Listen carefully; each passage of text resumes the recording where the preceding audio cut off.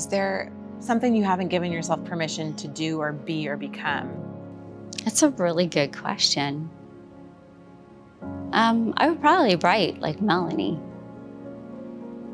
And I stopped singing because I wasn't perfect. And somebody made a comment about it. And I mean, I had a good voice, and I'm like, why? I like to sing. So I would probably do that. Writing books changed my life.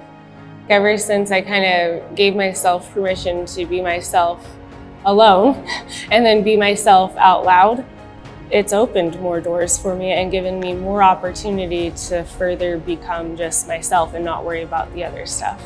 And my mom talking about it helps me understand that this has been a repeat thing. I can talk to my kids about it. The most important thing is to be able to be honest with yourself and then with everyone else about what you have going on. She's taking that voice and she's using it. And I want to do the same thing. Because maybe we can help each other. It's strength in numbers, right? Yeah, we're doing this. We're breaking these chains.